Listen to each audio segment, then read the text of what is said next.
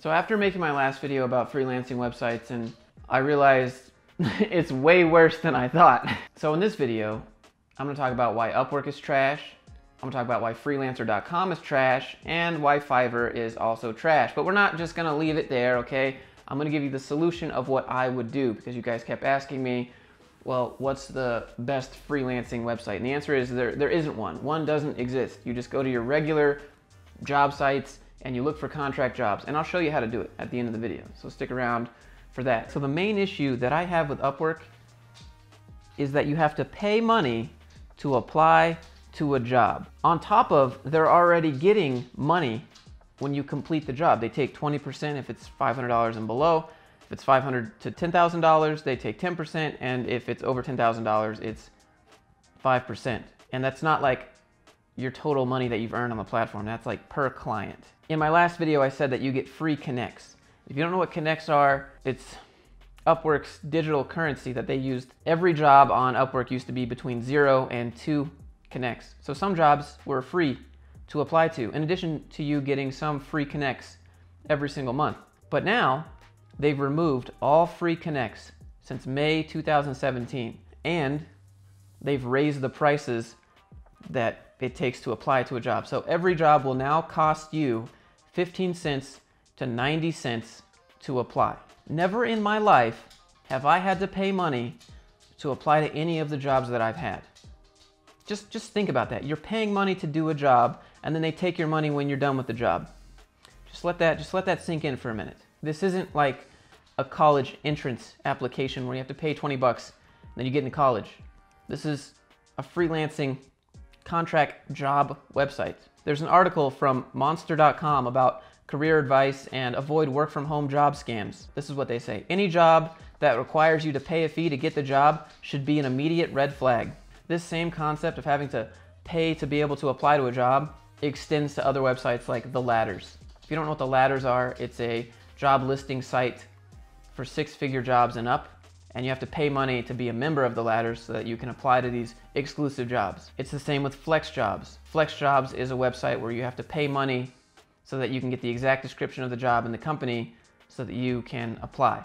Now, they'll show you the job postings, but they'll be very vague. They won't tell you the company name, they won't tell you the pay, and they won't let you apply to it unless you pay money to be a member to these websites. And here's something I'd like you to realize. Most, if not all, of the jobs posted on The Ladders and Flex Jobs can be found for free and applied to for free on other websites. Here's an example. I actually looked one up from Flex Jobs. So if we look at this, just some generic, doesn't give you too many details, Signal R and service integration, and it says 5+ years experience and location, Charlotte, North Carolina. So I'm gonna go to Indeed, and I put Signal R, Charlotte, North Carolina, right in here. So I'm gonna click Senior Software Engineer. I looked through the rest of them, there weren't that many options, and if you look over here, it says 5+ years professional software experience. Right here, you can see it requires Signal R, but it doesn't say anything about remote. So I was like, that's kind of odd. Does LendingTree even offer remote positions? So I typed in LendingTree remote jobs into Google, and I see Senior Marketing Manager SEM, LendingTree, anywhere. And this is from The Ladders. So you can't actually apply to this unless you pay to be on The Ladders because it's above 6 figures, 150. So I can basically guarantee that this position right here, Senior Software Engineer, is this job right here on Flex Jobs. But you'd have to pay to figure that out.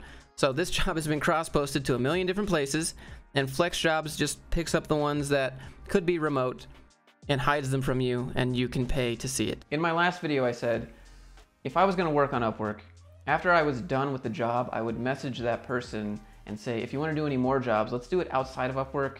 You can't do that. And if they find you asking for personal details like Skype names or emails or usernames for other places so that you can communicate outside the platform, you're breaking their terms of service. If you do that without opting out, which is a feature they have that they don't talk about, they can sue you and terminate your account. With respect to Upwork, when a client finds a freelancer on our website, they agree to keep the relationship on Upwork either for 24 months, that's 2 years, or until they pay an opt-out fee. This means that during this time, all payments and transactions between the client and freelancer must go through Upwork under the table payments aren't allowed. In fact, paying someone outside of the Upwork platform is considered circumvention, something you agree not to do when you accept the terms of service. If you breach that agreement, you may be charged the opt-out fee and removed from Upwork. If you haven't been doing business with one client for 2 years on Upwork, you cannot go outside the platform and work with them, or you pay the opt-out fee. Oh, well, what's the opt-out fee, Josh? It's $3,500. You have to pay Upwork $3,500 to be able to work with the client outside of the platform. And if they catch you doing it, they'll just charge you $3,500. And if you don't pay it, they'll sue you. It's kind of a joke. But Upwork can also remove your account for any reason. It's very subjective. They don't have to tell you what you did. In fact, I received an email from a viewer saying his account got terminated due to malicious activity. It's important for Upwork to ensure a professional platform that helps freelancers and clients connect and get work done. Following a report of unusual site activity, we reviewed your account and have determined you are not using Upwork for permitted purposes as provided in the terms of service. As such, we are closing your account effective immediately. He replies, I've never done anything malicious or with the intent of cheating or bending your rules. I was looking forward to that I would in time become a full freelancer on Upwork. That's my life dream, and I believe it's unfair to be cast out like this without even an explanation. And they said, thank you for contacting Upwork. We regret any disappointment this decision may cause. We sincerely appreciate your desire to continue working with us. However, based on the report we have, we won't be able to reinstate your account. Unfortunately, I cannot share more specifics regarding our reviews for privacy and security purposes, but please know that before action is taken, an intensive review was conducted first. I do understand that this is not the outcome you were expecting. We sincerely wish you all the best in your future freelancing career. Imagine building your entire career on Upwork, building clients that you're not supposed to know the name or email of anyway, so I guess it wouldn't matter. But imagine having a reputation and reviews and a good score and being in the preferred program, and they just remove it because of a report. Some guy said that, hey, you're not using your account. He asked me for my email, and boom, gone. Years, gone. I saw some comments that said, Upwork is good, you just don't know how to use it. I've made X amount of money on Upwork, and it's good that you're making this video discouraging other people from not using Upwork, because that means less competition. There's a few issues here. How do you get good at Upwork? Do you just spam out jobs and hope that you get a few, or do you take some crappy jobs and just suck it up and then hope to get some good reviews for it? Is that how it works? You have to build your reputation a little bit, right? Everyone's like, I get private offers for $100, $200 an hour. Actually, you don't. You get offers for $80 an hour because they take 20%. I'm not quite sure how you get started on Upwork or how you use it better than others without already having a great reputation. When you're just starting out, like most of us, and most of the people watching this video looking to get into freelancing, you're not gonna have a reputation. You're not gonna have years of work experience. You're probably not going to get privately invited to jobs. But the fact is, you're still paying money to apply to jobs. They're still taking money. And if you go outside, it costs money. It's all about the money. So it costs between 15 cents and 90 cents to apply to a job. And who knows how many jobs it's gonna take before you actually get a job that works out and that is decent. So, you know, that could be 20, 30 bucks. And they charge between 20% and 5%. And there's an opt-out fee of $3,500. There's a 3% processing fee. That's a lot of ways for a job site to take your money. I really, really don't want to say it, but I think that Upwork is worse than working with recruiters because Upwork cuts into your money. They take 20% or 10% or 5% on top of making you pay to apply to the job. At least working with a recruiter, they add on to the salary and just take off the top. So if you get more money, they get more money. But on Upwork, it's the opposite. You get less money, they get more money. You thought I was done, but I said we're gonna take a look at freelancer.com too. Freelancer.com it's a different freelancing website. It's kind of like Upwork, but it has a different payment model. Freelancer.com doesn't charge you money to apply to the jobs, so that's kind of nice, I guess. But they do take a percentage of your money. So on freelancer.com, they have these things called projects, which are one-off things. It's 10%. So if you do a project, they take 10% off the top. If you do a service, I don't know if they should just call it a job, basically an ongoing service where you work for a client indefinitely. It's not a job on freelancer.com. It's called a service, they take 20%. Freelancer.com has these things called bidding fees. You can pay money to Freelancer.com to make your application stand out. So that the employer will look at the job and go, oh wow, they paid an extra $10, so they must be dedicated to this job. I don't know how they've convinced people that's a win. They also have these things called highlighting your bid. Now, I don't know if you guys have ever heard of the website called Twitch, but if you ever look at Twitch chat, which I recommend you don't because it's pretty bad, but you'll see highlighted messages. You know, you hope that the streamer sees your highlighted messages and then he has a better chance of like responding to you. It's the same thing on Freelancer.com. The exact same thing. You can pay $1 to highlight your bid. So when the employer goes to look at all the people that have bid on the site, they can see that yours is highlighted. Oh, wow, that's fantastic. Upwork has its own circumvention thing where you can't go outside the platform and you can't ask for personal details like emails and Skype usernames and stuff. Well, Freelancer.com has that as well. Unless you have a prior relationship with a user, you must only communicate with users via Freelancer.com. You must not attempt to communicate with other users through any other means, including but not limited to email, telephone, Skype, ICQ, AIM, MSN Messenger. That's still a thing. We may read all correspondence posted to the website and download or access and test all uploaded files, programs, and websites related to your use of the website for the purpose of investigating fraud, regulatory compliance, risk management, and other related purposes. That's pretty next level there. So if you're sending over some files to a client, they can download those files and look through them. Like you could have bank account information in there, you could have social security information in there, you could have all kinds of personal information in the files that you're delivering to a client, and Freelancer.com says, you know what, we can download that and we can look through it to investigate, to see if you've asked for usernames or telephone numbers. There's not even a limitation on this. They don't specify. There's no opt-out fee. There's nothing. You just can't do it forever. That's it. That's Freelancer.com. All right, next up we're doing Fiverr.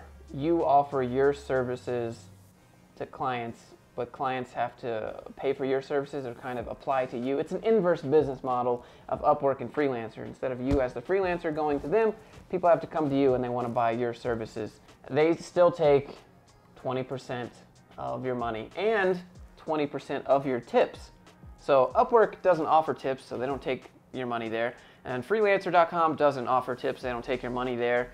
Just something to note really quick here. When I was looking up information on Fiverr, when I typed in Fiverr fees, the official Fiverr fee page wouldn't come up. It's not on the first page of the search results. It's not on the second page of the search results. I had to go to Finder.com, which has a description of the Fiverr service, which tells you the fees. I couldn't find it. When you Google it, you can't find it. One of my major issues with Fiverr here is that they take your tips. Okay, you want to take 20% of my money because it's your platform and you built it, great. But you want to take 20% of my tips? Come on, man. That's scummy. That's just really scummy and just a terrible thing to do. It's like when you go to a restaurant and you tip the waiter or the waitress and then the restaurant takes it for themselves. But you can get tipped on Uber and Uber doesn't take your tips.